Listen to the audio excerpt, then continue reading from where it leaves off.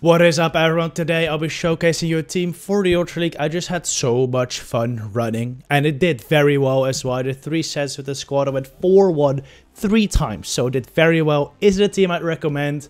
No, it's just not bulky, okay? Ultra League is a league where bulk is king, and this team is the opposite of bulky. We are running some of my favorite Pokemon, Heliolisk and Lurantis, which are just extremely squishy, and then Shadow Feraligatr is not exactly bulky too, but it's a fun team. So let's just head right into the battles. Starting off with a Dragonite lead into my Heliolisk. This is a very fine lead for Heliolisk. Heliolisk is one of the very few Pokemon that can beat both Dragonite and Feraligatr, which is a common core at the moment. It's not that good for Dragonite though if you can't get the debuffs. You really need to get a debuff on the first breaking swipe, and then you have the chance of getting to 3 breaking swipes. Since I didn't get the debuff on the first, I will not be able to get to 3 breaking swipes, and I'll just have to settle for taking both shields. After I do that, I switch it to Feraligatr, and now I have a shield advantage. Generally, teams with Dragonite lead, in my experience, have been kind of weak to Feraligatr in the back, especially when you have a shield advantage. So I really make use of that here. My opponent switches out into their own Feraligatr. Just fine by me. This whole team is pretty good against Feraligatr. I mean, I got my own, I got Heliolisk, which wins first Feraligatr, and I got Lurantis, which, I mean, it's a grass type, it should win first Feraligatr, but sadly, it is not that good of a matchup. It's an alright matchup, but you're gonna see later. 1 Leaf Blade unfortunately does not knock out, and 1 Ice Beam pretty much does. But yeah, Lurantis is still very cool. It's still very cool. You're gonna see. Out goes a Registeel. This is one of the benefits of Lurantis over other grass types. It has that superpower to do so much damage versus steel types like Registeel. So first superpower comes out now, does a good chunk of damage versus Registeel. We're gonna shoot this attack up now, because Focus Blast would knock out at this point. I'm expecting the Dragonite to come in, but this is why I overfarmed as much as possible versus Registeel, because then I could outpace this Dragonite to a superpower, knock it out. Now I should get to a superpower before Registeel reaches a Focus Blast. I'm just gonna store it, because I'm double the buff now in my attack. There's no point in throwing my superpower, so I'm just gonna, or I'd rather not, because it would do less. So I'll just switch into my Heliolisk. And now I'm not debuffed anymore. This superpower should knock out or get close to. Overfarm before I throw though, as I know I can. And this will knock out the Registeel. Let's go. Very, very nice game there. By the way, if you don't have a Lurantis, I think this team is actually very good with Verizon. I actually ran it for a bit with Verizon as well when Ultra League started. And I really, really do like that team. I think Lurantis is fun, but it's not very good. If you actually want a good team, I think you put Verizon in the back here, and you got a very, very solid line. Anyway, Warrain lead. They threw the Icicle Spear, which I let go. Then I bait with the Breaking Swipe, which unfortunately they let go too. I think I should have just gone Thunderbolt there, because honestly, most trainers don't shoot against Heliolisk, because they think it's just Breaking Swipe. And Thunderbolt would have one-shot there. But yeah, still not the worst situation. I built up to another Breaking Swipe, then I caught the Icicle Spear on my Feraligatr. Now they bring out Giratina, which is just beautiful, because now my Lurantis avoids the Giratina, and yeah, you really don't want to be in that matchup, trust me, as Lurantis. So this is great. Unfortunately, I shoot my Ice Beam, and I don't think I'll be able to get to 2 more Ice Beams, so I'm baiting here. I get the shield though, and I'm not even gonna reach another Ice Beam, so I gotta settle for a Hydro Cannon, but this is fine. I have a Breaking Swipe stored into my Heliolisk, so after my Feraligatr goes down, I will just throw that, get rid of the Giratina, but then I lag a turn. Don't get to fire off my Breaking Swipe, but at this point, I'm like, alright. My Heliolisk is already so low. I think the only chance I got here is if I just save that Breaking Swipe, bring out Lurantis, try to Fury Cutter down the Giratina, and turns out there's a Swampert in the back. So this is absolutely beautiful. We just let this Hydro Cannon go. We farm up as much as possible, throw this Leaf Blade right before they can get to another Hydro Cannon. This will certainly knock out the Swampert, and now we got so much energy to throw on the rest of the team. Out comes Giratina now. I know the Warrain is dry on energy, so I'll just shield this Dragon Claw just in case. We farm up some more, 2 double Leaf Blade, and now we're looking very, very good. Even if the Warrain had an attack right here, Lurantis would definitely win the charge stack priority, but yeah, it doesn't, so it's an easy win. Another Leaf Blade comes through, knocks out the Warrain. Very, very, very nice. Okay. Next match, Gliscor. Bit of a core breaker. Should technically beat Heliolisk and Lurantis.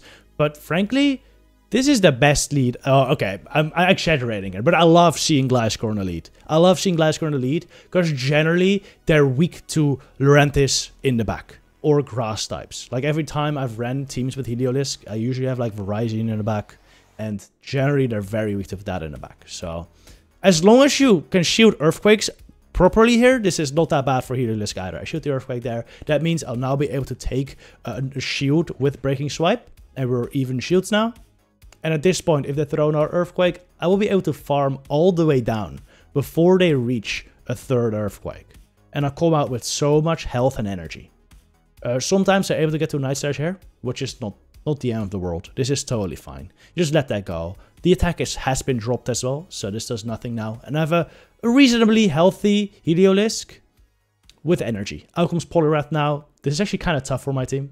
But they let the Thunderbolt go. It does so much damage. Now I bring out Feraligatr, try to go for a farm down. But they switch in the Feraligatr of their own. That's fine. And I have an energy lead. They do have a shield advantage, so they use their first shield there. Totally fine with me. Totally fine with me. I should still be able to get to another. Shadow versus Shadow. You still need 2 Hydro Cannons to knock out. Can't farm this down yet, because they will get to another attack. But same deal with me. Honestly, I think they should have stayed in with their Poliwrath just a little longer, because they could have got a more counter damage in, which would have maybe given them a farm down here. But it would have been close. Actually, I would have then probably reached a Hydro Cannon as well, so probably not. They played this very well. They farm up to the max, which means they can now get to another Hydro Cannon before I'm even able to reach a Breaking Swipe there. I didn't even do Volt Switch damage there, so that's crazy. Out comes Poliwrath now. But I have my Lurantis. Unfortunately, Lurantis, this is one of the downsides. You can't really farm stuff down. Feraligatr just does nothing. You could consider running Leafage, because then you can actually farm down water types. But I like Feraligatr. It's better versus dark types. It's better versus Cresselia. That's the main reason I have Feraligatr.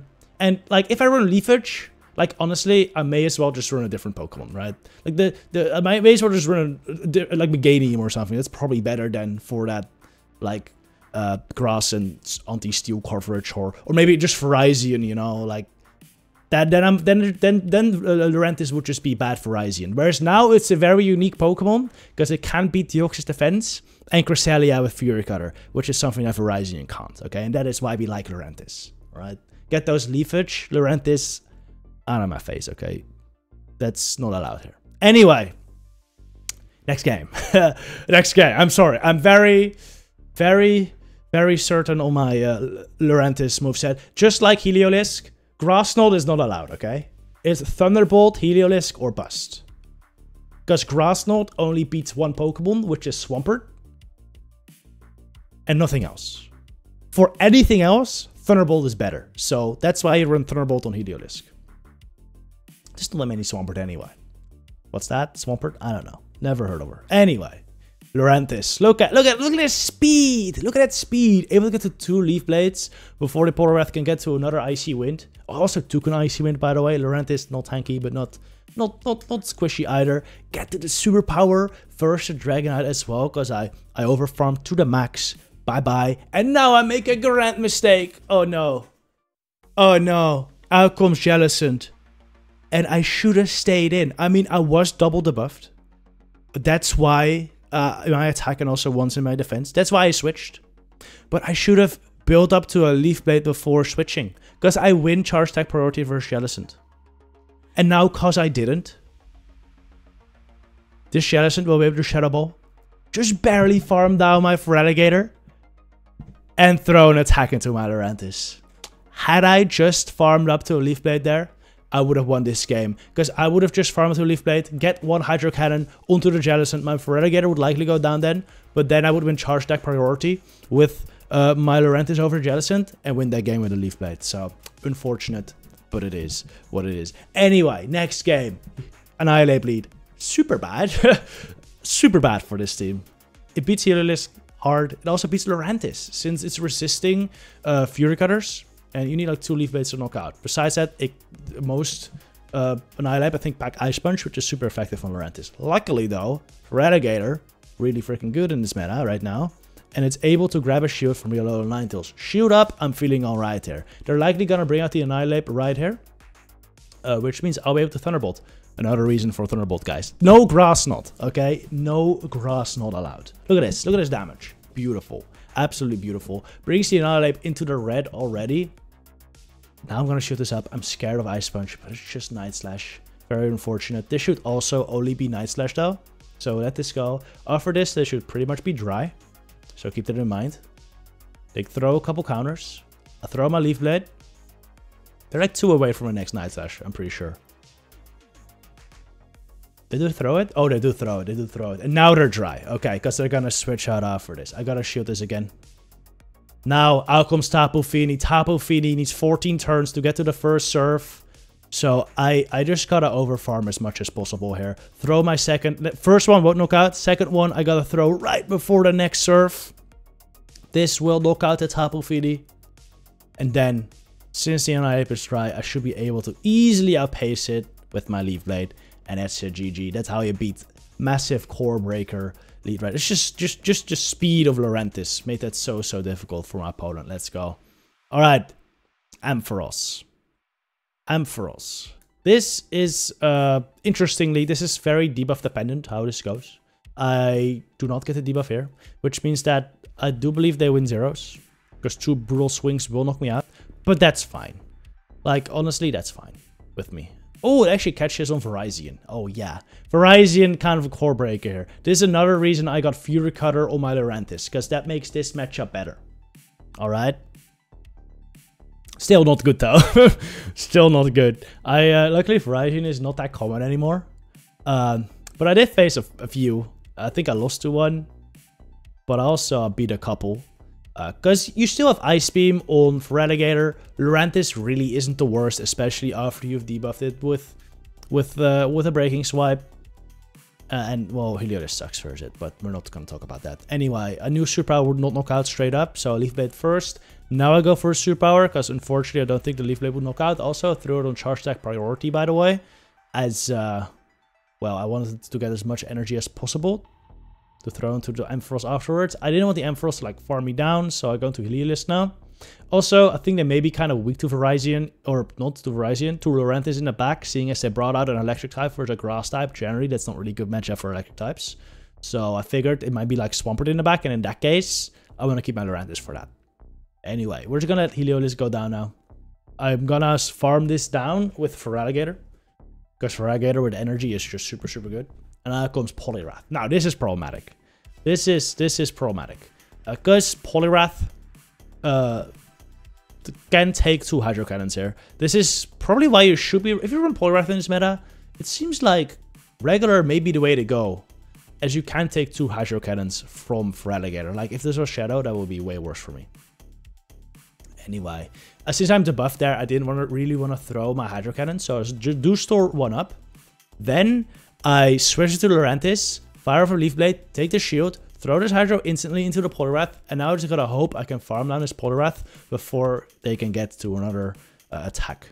Shoot this up. They bring out Ampharos now. They're giving me a win condition, because now I don't even have to bother with farming down a Poliwrath. I can just throw the Hydro Cannon and win this match. GG. Very nice. Okay, what do we have next? Empoleon. Now, this is a great start for me. Oh, this was a fantastic game. This was an absolutely fantastic game. Out comes Kingdra now. This is great. My team very weak to Kingdra, honestly. Well, actually, most of my team has play versus Kingdra. It's just not great for me. Dragons in general are not great for me. Get lucky there. I don't get the drop. They didn't get my drop either, so it's kind of fair, I guess. Now we're going to go for another Breaking Swipe. I do get the drop this time, which is great. Hope for the farm down. I do get the farm down. I have 2 Breaking Swipes loaded. I'm guessing this is Empoleon Double Dragon. So I'm going to wait to see what comes in there. But I'm ready to throw the Breaking Swipe right as the Dragonite came in. And I should be able to get to another one as well. Don't get the drop again. That's fine. Go for the Breaking Swipe here. This is huge that I get this damage in. Because now I should be able to farm the Dragonite down with Feraligatr. Again, no drop by the way. But it's okay. It's totally fine. We take the... I think I take the Dragon Claw here, right? Yeah, because I need to save a shield for Lurantis to take the draw pack. I go Empoleon. I throw the Hydro Cannon into this. Because then it's going to be... I wasn't sure if it would be in superpower range otherwise. It may be. Probably not. This is Ultra League. There's no charge deck that like one-shot anything. Pretty much. Especially like superpower. It is a strong attack, but like not super strong. So the Hydro Cannon was probably necessary there to put it into superpower range. Here I make a huge mistake. I thought Lurantis would win the charge deck priority versus Empoleon. So I go for that. But no. Empoleon wins it. But Lurantis hangs on to the drill pack. We fire off the superpower. This will knock out the Empoleon, and then I just have to hope that the superpower debuffed is enough to take out the Dragonite. But with the Dragonite already in the red, should be good. Takes it out. And Lurantis, once again, sweeping a team. Oh my goodness. This is a tough lead. Guzzlord into my Heliolisk. Frankly, my whole team kind of struggles with Guzzlord. When shields are down, it's fine, because I can hit it very hard with charge attacks, Breaking Swipe, Ice Beam, or Superpower, but I just can't really hit it with fast attacks. Volt Switch, Shadow Claw, both resisted, and Fury Cutter, even though super effective, is just not a very hard-hitting fast attack. So seeing it in the lead is really, really bad. Still, I take it very, very low with a double Breaking Swipe though. And now I'm able to bring out Lurantis. I was just going to eat that energy on Lurantis and farm down. But they bring out Feraligatr, which is fine. And they even go for the Hydro Cannon there. So that's great. I can just start going for Leaf Blades now. One Leaf Blade does not knock out, however. So that makes this matchup kind of iffy. Seeing as they brought Feraligatr straight into my Lurantis though. I think they may not be super strong to Lurantis. I think they may be double water. That's what I'm thinking. That's a team I've seen very, very often with Guzzlord. Guzzlord double water. If they would have had like a fire type in the back behind Guzzlord, I don't think they would have brought their Feraligatr into Lurantis. It's what I'm trying to say. Because that's just such a risky play. So I even let the Dragon Claw go, and it's a freaking Scatterdirge. Are you kidding me? If I would have played this game just like a potato, and I would have stayed in with my Grass type versus the Feraligatr, I would have been so fine. But I decided to try to be smart and save my Lurantis. Turns out that wasn't very smart at all. Yeah, GG. Well played by my opponent. They definitely faked me out there by switching out the Feraligatr into Lurantis. So that was a good play by them. GG. Alright, next game. Tentacruel lead. Great lead. Out comes Greedent.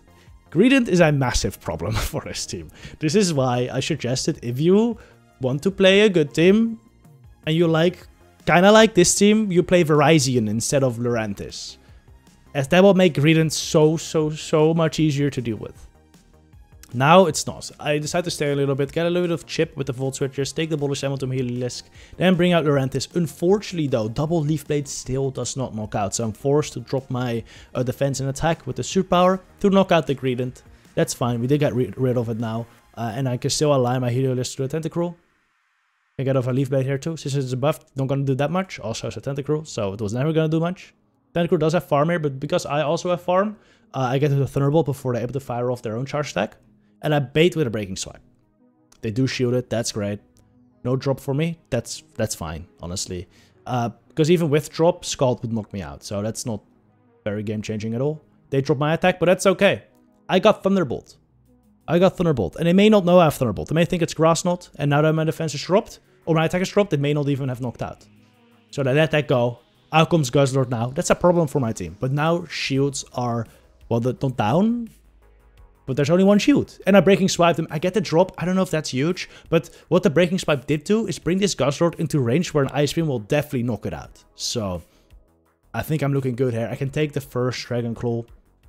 I didn't want to shield the first attack just in case it was Crunch, and it has the potential to drop my defense. So yes, my opponent at that point also knew that the only way they were winning that game is if they no shielded a Hydro Cannon. So that was a good play by them not using that shield. But yeah, I also knew that the only way to lose it was by throwing a Hydro Cannon. So I was just gonna go double Ice Beam and I win that game. Let's go. That was the final battle. Hope you guys enjoyed. Again, this is more of a fun team, but I think it can definitely work if you replace Lurantis with like Virizion or maybe I think with Scatterdirge also works. I've got so many Helios videos on my channel right now. Frankly, I think it's the best Pokemon in the game, and pretty much any like Grass or Ghost type in the back works very fine. So yeah, anyway, thank you very much for watching. I'll see you in the next one. Good luck with your battles, trainers.